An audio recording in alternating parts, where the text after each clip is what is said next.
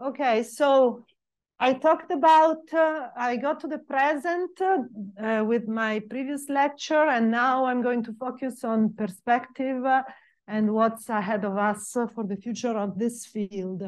So I will recap. So as you notice, I'm trying to recap every time where we got to, so that you get a bit of the full picture. Because the reason why, I make a parenthesis, the reason why I take this kind of historical approach is that what happens, what we measure determines which kind of experimental decision we make for the future. So in the case of GPDs, as it's so complex, we need to know what's left to be done. And this determines how we define the experimental program, the setup, the machines that we choose, and so on. So what we have learned so far on GPDs, we have brought a lot of constraints on the imaginary part of H, with the measurements done in class and class 12 and OLA as well. And this allowed us to do the tomography of the proton. We also have constraints on the real part of H, mainly by the cross-sections measured in OLA. And we saw the importance of the real part of H for the extraction of the D term and the pressure of the proton. The experiments with longitudinally polarized target give us initial constraints on H tilde, but we have new data now just taken, which will give us more information. We saw how important is time-like quantum scattering to extract the real part of H, the D term, and prove the universality of GPD. And NDVCS, it's important to get the E GPD, in particular for the neutron, and also for the separation of the flavor of the GPDs. This is something that I'll come back to today. The proton DVCS on transverse target was only measured by Hermes. I mentioned it in the second lecture yesterday, but it's really important if we want to extract E of the proton. With NDVCS, we get E of the neutron, but if we want to separate the flavor, we need to combine it with E of the proton. We still know nothing about the X dependence of GPDs aside from model assumptions, because as I mentioned yesterday, DVCS only give us the quantum for factors which depend on the variable psi and t, but not on the X variable, which is integrated over. So, and then from DVMP, so far we had only, from pseudoscalar, we had a successful GPD interpretation for the transversity GPD, but for the other meson, we really don't know what's happening in the quark valence region. So we may need to go to higher Q square. So what are the perspectives for the next few years? So there is the experiment on DVCS on transversely polarized proton at class 12, and there are a lot of upgrades that are being discussed here at Jefferson Lab. The upgrade in luminosity for class 12, the introduction of a polarized positron beam for CBAF, and also the doubling of the CBAF beam energy. And at the longer term, in the future, the perspective that everybody is getting excited about is the electron-ion collider. So why do we want to measure transverse spin asymmetry? It's, I forgot to put here the dependence of the asymmetry as a function of quantum for factor, but this observable has a very strong sensitivity both on H and E. So E is the one we know the least, so we need to measure this, this observable. However, it's a complicated setup to make, in particular for class. Having a transverse target has a lot of complication. I'll come back in the next slide. So we need to measure it in order to extract E, in particular for the U quark, and we have only data from Hermes at low statistics. This experiment was approved several years ago by the PAC of Jefferson Lab and was defined a high impact experiment. I mean, the experiment that will really bring more knowledge to the field, but it was only conditionally approved because of the technical obstacles in developing a transverse target for class 12. So the situation, it's still challenging for class 12. And there is an experimental problem. So having a transverse target, polarized target, means that you need a magnetic field that has to point in the direction of the polarization of the target that you want, okay? So right now, the way class 12 works is that you have the beam going this way, and you have a solenoid magnet that creates a longitudinal field. And when I say longitudinal, it means that it goes in the direction of the beam. If you want to have a polarized target transverse to the direction of the beam, first of all, you need to get rid of the solenoid magnet. And the solenoid magnet has several reasons why it's there. It's there also because it focuses the Muller electrons that are produced by the beam, and that would create noise in the drift chambers. So if you don't have that, and you have a transverse field, you risk to spray a lot of background from the beam all over your detector. So having a transverse target at the beam line and detector level complicates things, because there's going to be the need for what they call a chicane of magnetic fields in order to be able to allow the beam to go through in spite of the transverse field of the target. And on the other hand, technically, it's difficult to produce this polarized target. There was a project that was in R&D stage for a lot of time here at JLab, was this HDI's target that in the end proved not to be able to work in electron beam. It was a kind of polarized target that was used for photo production with class at 6 GeV. But when it was tested in a test beam with electron, the electrons were basically burning down the polarization of the target. So the target polarization couldn't hold with the radiation damage induced by the electron beam. So this project was discontinued, and a new concept, not new concept, but actually a concept that is already used in the other polarized target experiment here at JLab, which is the dynamically polarized NH3, has been brought up as an alternative for the transverse target of class 12. But there are, so it's a good technology that is well known and mastered here by the target group at JLab, but there are some problems. In particular, the magnet that is going to be used is going to kind of limit the acceptance for the particles that we can have. In particular, it's going to prevent the use of the central detector of class 12, where the recoil proton of the VCS can be measured. And here comes the hero that is behind there. So I wanted to embarrass people. So basically, in order to understand if this experiment can run, we need to see if the VCS can be measured even with this limited acceptance, in particular without detecting the recoil proton. So what Juan Sebastian is doing is trying to see if applying machine learning techniques, the background separation from the signal can be achieved even in the E-gamma detection topology. And there are also R&D studies on different possible solutions for target and the magnet. So this experiment is really, from my point of view, the missing piece for to have the full picture, at least for proton VCS. So Juan Sebastian, your work is very precious, and everybody's looking forward to your results. And another thing that is missing, if you think about my summary at the beginning, I said that we still don't know anything about the X dependence of the GPDs, because in DVCS, this X dependence is integrated over.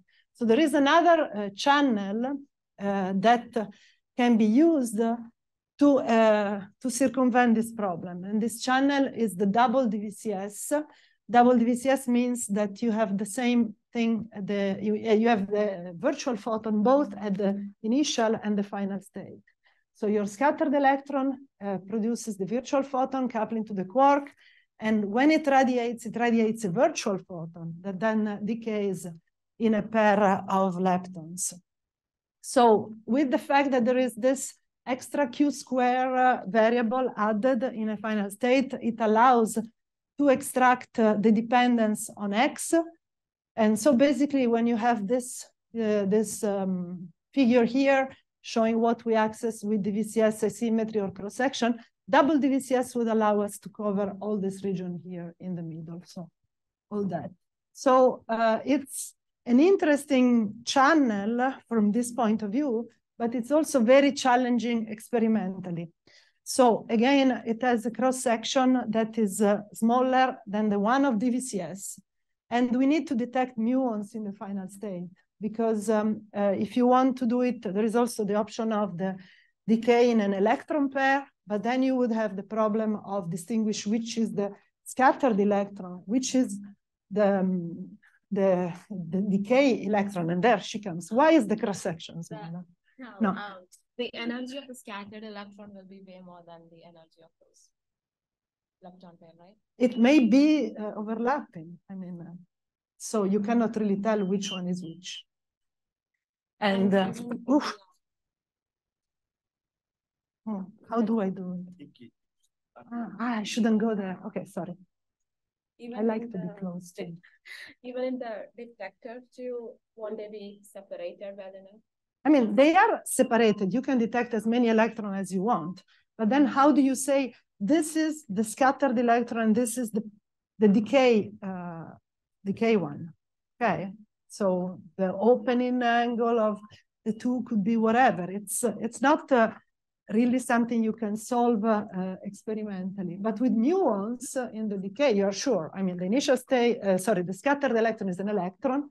The decay of the virtual photon in final state is with muons. So with muons, you would be okay. The problem is that class 12 doesn't have a muon detector as it is. So this is the main complication.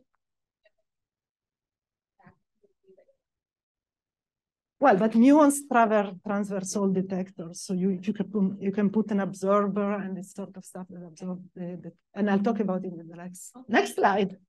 There you go. So yeah, so there are, because here we are talking about upgrades, and there is a project of upgrading class 12 in order to be able to measure double DVCS as well as JPSI with the mu plus, mu minus channel.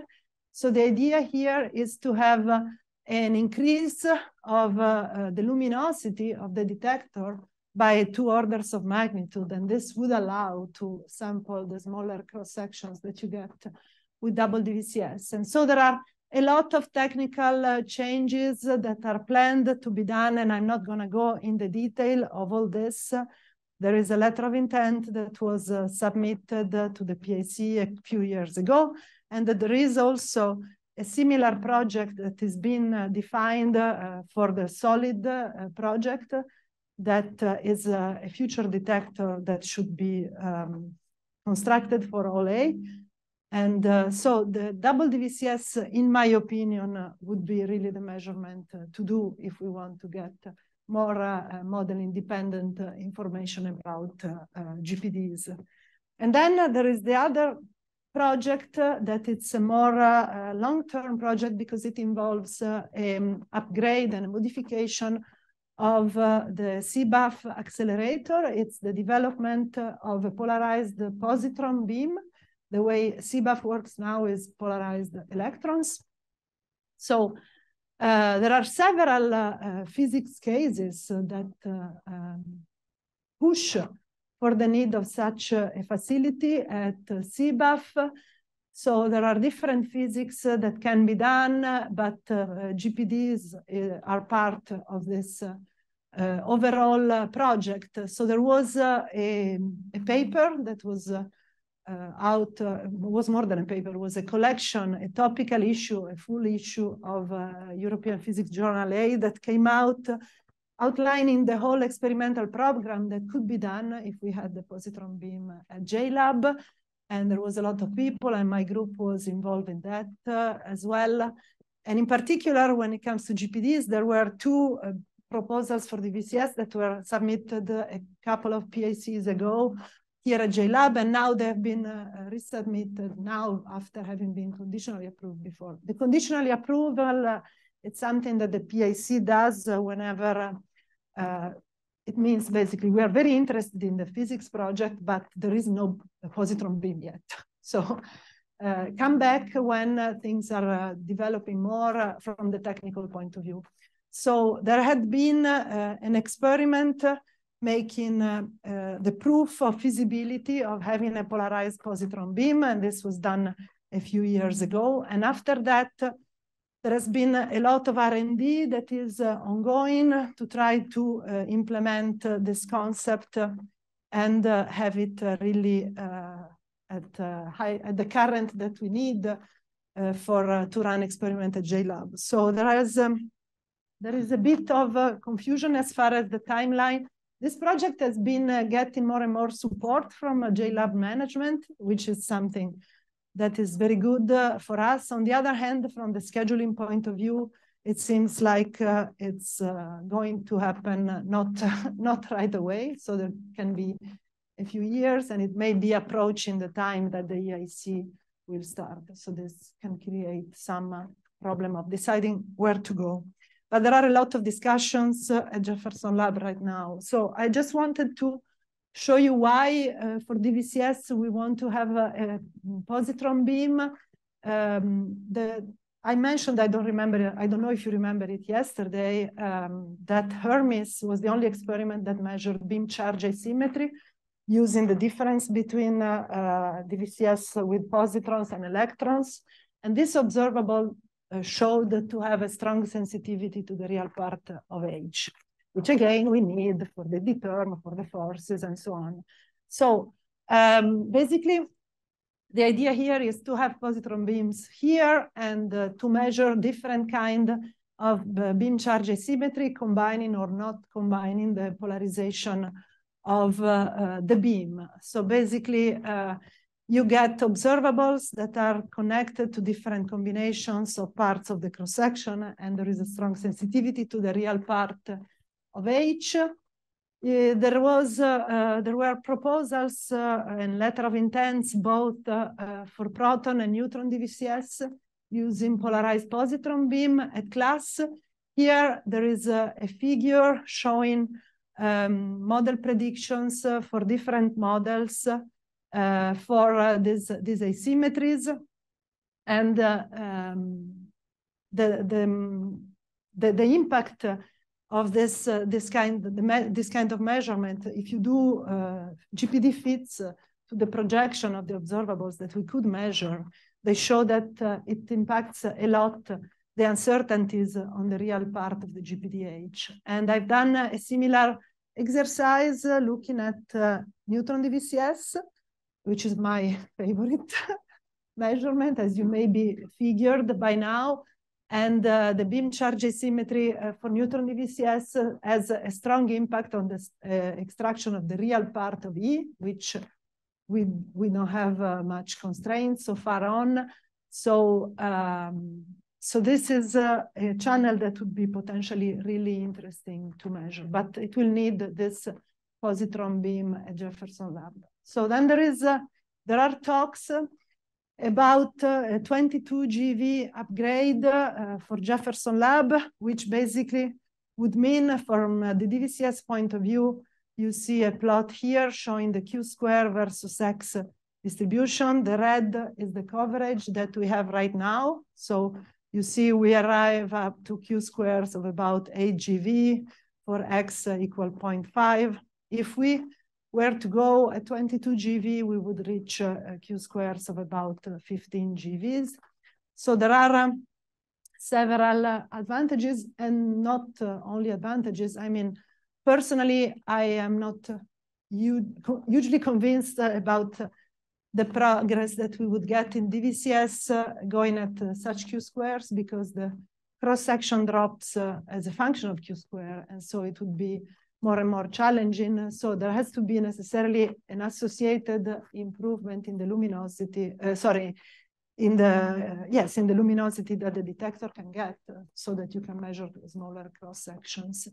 But it was pointed out that this is something I didn't go in detail much at the beginning, but if we want to apply the handbag leading twist and leading order diagram, we need to have the T transferred momentum to the proton has to be smaller than Q square. So Q square has to be high enough that you have a small ratio of T over Q square.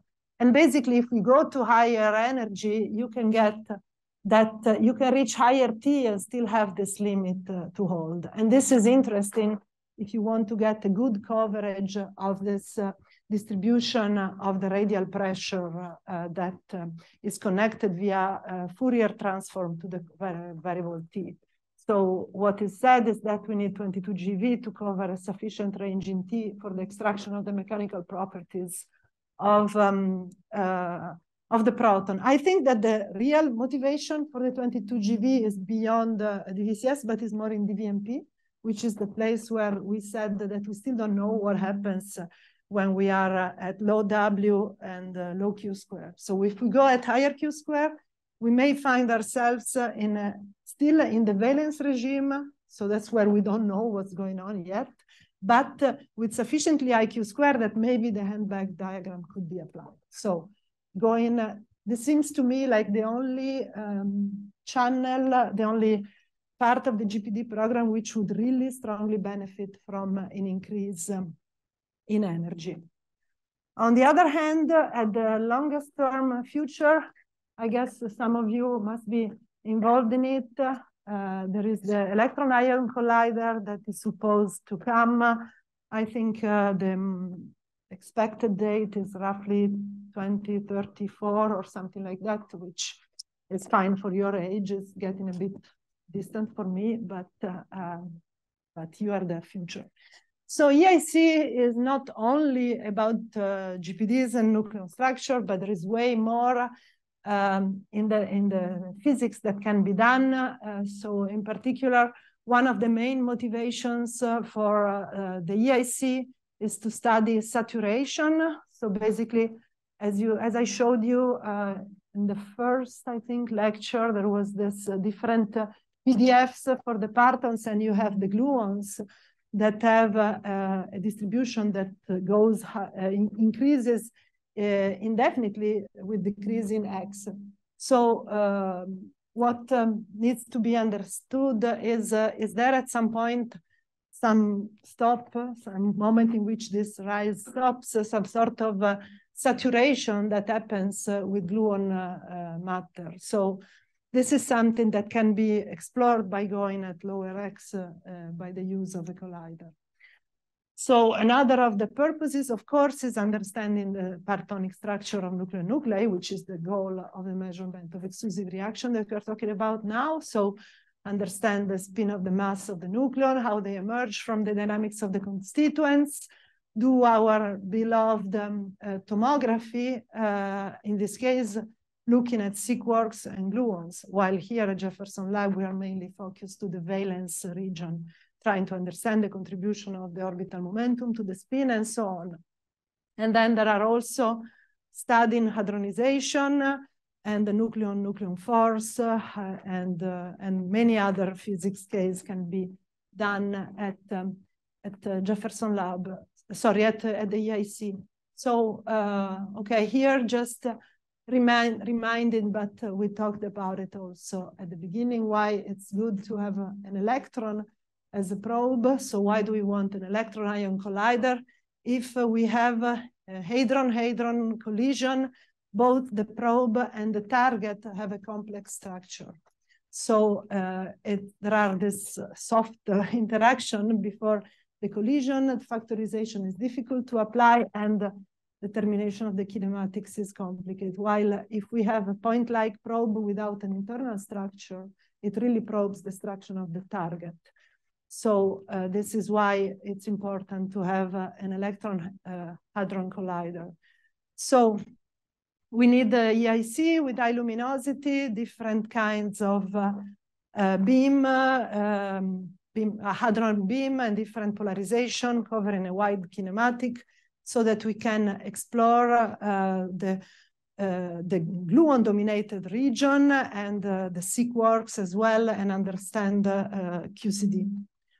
So as far as the exclusive reaction measurements that we can do with the EIC, so we could still think about measuring the VCS, and then we can have the measurements of vector mesons, such as the JPSI, exclusive electroproduction, which will tell us more. It's a process for which the only possible diagram in terms of GPDs involves gluon exchange. So with this reaction measured at the EIC. There have been some projections made, and this is the kind of distributions that we could have doing a tomography by using the GPDs of the gluon that would be extracted with the measurement of this final state. So there are different, as I said at the beginning, different physics goals for the EIC, and each physics goal has a different requirements in terms of luminosity and the energy. So the kind of physics that we want to do with the GPD is the one that really pushes the requirements in terms of luminosity for the EIC. So as we want exclusive final state, the cross-section is small, and we need to be at high luminosity. So this is one of the challenges that I see for the EIC to carry out the physics that we plan to do to understand the nucleon structure. From the point of view of the kinematic reach for DVCS, you see here a distribution of X versus Q square, and with Jefferson Lab, we are here right now, and 12 GeV is the grid here, and the compass covers the green grid, so going towards smaller X, so more in the C and gluon region. And then you have the EIC for different values of the center of mass energy where we would be measuring. So you see mainly the EIC goes at very, very, very low X, where we said we have the dominance of the C quarks and the gluon. So a few years ago, there was still a debate whether the EIC would be placed here at Jefferson Lab or at Brookhaven. And the final decision was made that the EIC will be at VNL. And basically, it will be reusing part of the existing accelerator that is RIC, and there will be the addition of electron storage ring. And this setup will provide highly polarized electron and proton and ions beam with the center of mass energy between 20 and 100 GeV, and luminosity between 10 to the 33 and 10 to the 34. And this tells you why I was saying that it's challenging to do the measurements that we need to do for exclusive reactions and GPDs. So there is a polarized electron source, injector linear, and in principle, the accelerator could allow to have two interaction points to place two different detectors, although right now the main project is to have one single detector. And the status of the project on the DOE level, there are all these milestones that you have to go through that are the critical decision of the DOE. So there have been already critical decisions 0 and 1, which basically are further levels of approval to give more certainty that the project is going to happen. And the site has been chosen. There are a lot of activities ongoing. There has been a white paper, and the detector was finally decided. And the facility completion, as I said, is in roughly 10 years from now. So the detector of the EIC, the requirements are here. You see the hadron beam comes this way and the electron beam comes this way. There's the collision here, and you have distribution, angular distribution, and different positioning for the detectors. There's going to, I mean, this is going to be a detector similar to the kind of detector you see at CERN, so like a particle physics detector, latest high-tech setups. So there's going to be a vertex detector, central tracker, electron, hadron, and cap trackers, and PID is going to be done by combination of rich and high-resolution detectors, calorimeters, both for electromagnetic showers and the hadron calorimeter. And then there are a lot of developments ongoing for the DIQ readout. And there are also forward, very forward and backward detector. I will come back on that after. So the detector concept that was chosen was this EPIC detector, which is called detector 1. There are still discussions ongoing for a second detector, and there are groups that are discussing on that, but this is the detector concept that came out. As you see here, depending on the colors, there are hadronic calorimeters. There is a solenoid field in the center. First, it was said that for the solenoid, they would recover a magnet from Babar, I think, but I presume that lately they have been changing the plans, and the plans is to have a brand new magnet that is going to be built for that. And there is a set of detectors in which I'm not going to go in details to provide tracking, PID, and calorimeters. So just to come to our interest, that is the measurement of exclusive reactions and in particular DVCS. So if we want to measure DVCS, the kinematics are peculiar. We are going to have an electron and a photon emitted at low angles in this direction, and a proton going at very, very low angles in the other direction. So in order to allow this sort of measurement, in my team, there is an intensive R&D work ongoing, both at the level of the calorimeter that will allow to detect the electron and the photon, the electromagnetic calorimeter. And you see here, again, the future famous scientist, Noémie, who is also working as half part of her PhD on the R&D for the readout of the PW4 calorimeter, lead tungstate calorimeter for the electromagnetic end cap. And in my group, there is also work for the very forward detectors that will allow to detect the protons. In particular, there is work ongoing for the readout. So just wanted to advertise the project that are ongoing in my group. I want to make a global summary of everything now, because this is basically the last lecture properly defined. Tomorrow, I want to make a tutorial on experimental techniques, because I talked a lot on cross-sections and asymmetries, and I want to give an idea of how you measure them, because that's what you guys may have to do in your career, more than just think about the physical interpretation. But what I wanted to convey, I hope you understood, is that generalized parton distribution are a unique way to understand the structure of the nucleon. They allow us to do this three-dimensional imaging of the nucleon, correlating the transverse position and the longitudinal momentum of the partons.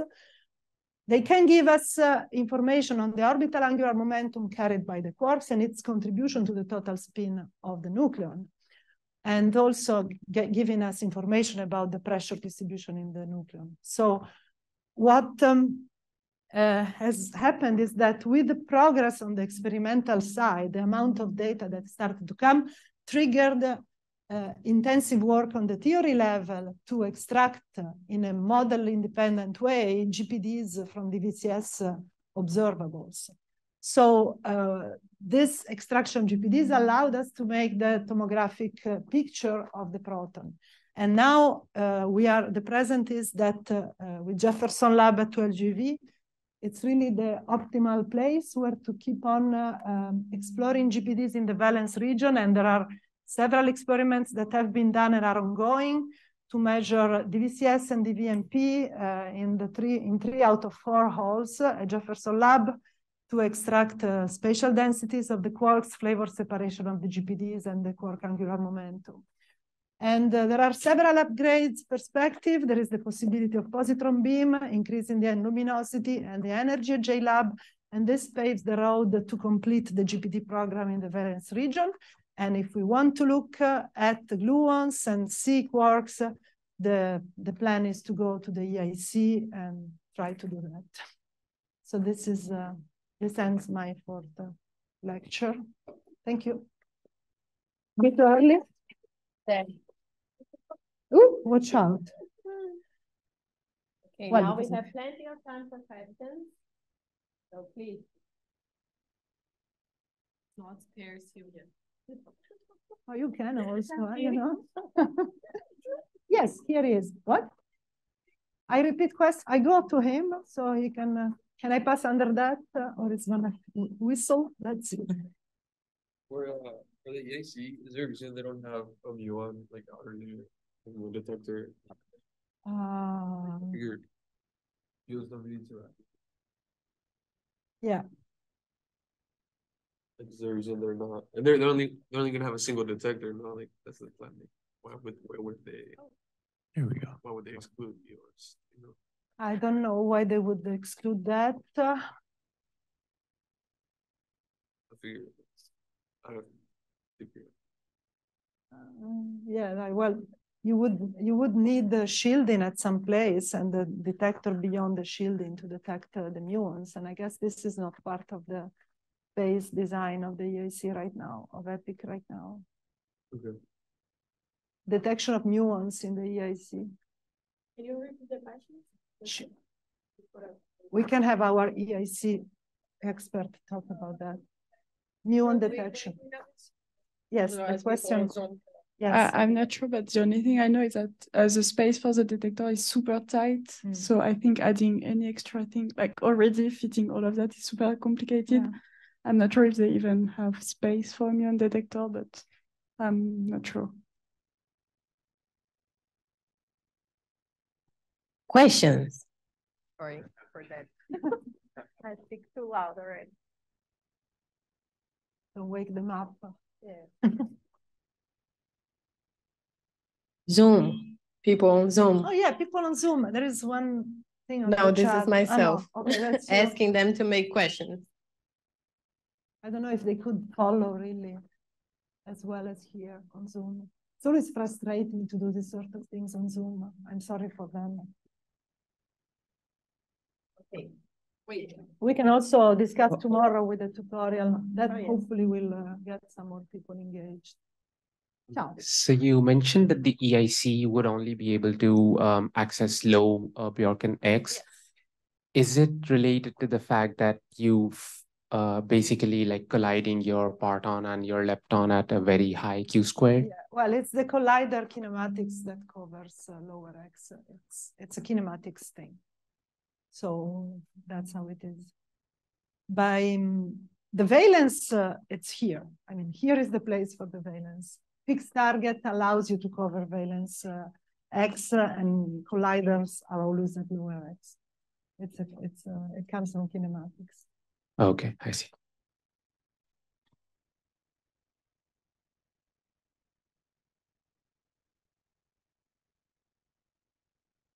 Right. That's 10. Okay. Oh, there she is. What's your name, by the way? Atira. Atira. Okay, nice. I don't know. Yeah. Well, But if people on Zoom, people on Zoom won't fine. hear you. Yeah. Oh, yeah. The previous process that you said that you're really interested about the DD. Yeah. That's going to be after the upgrade at JENA, right? No, that is independent, because for that, and I'm happy you asked me this because I like that. Sorry, where is the thingy? I go back this way. Because for that, what we need, it's an upgrade only at the detector level. Where did I put it? Here, yes, here.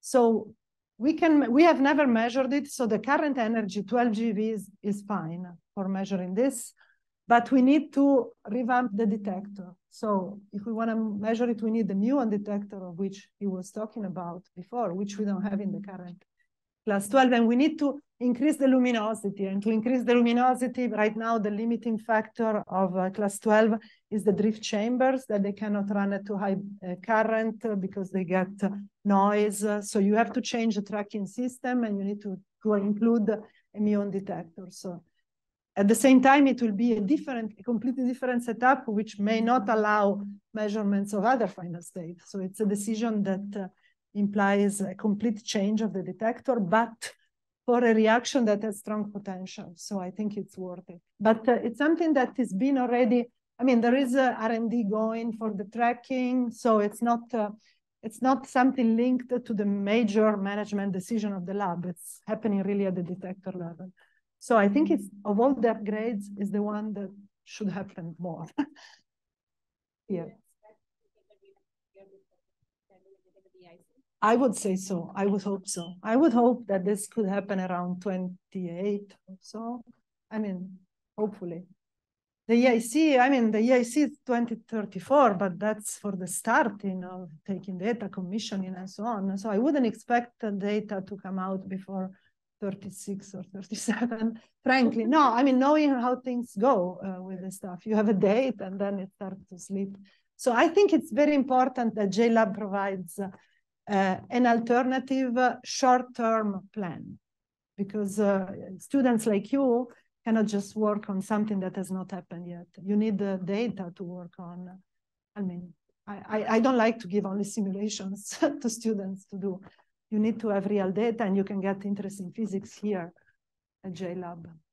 So you can already do it with the JLab not upgrade. There are a lot of experiments about to come even without upgrades.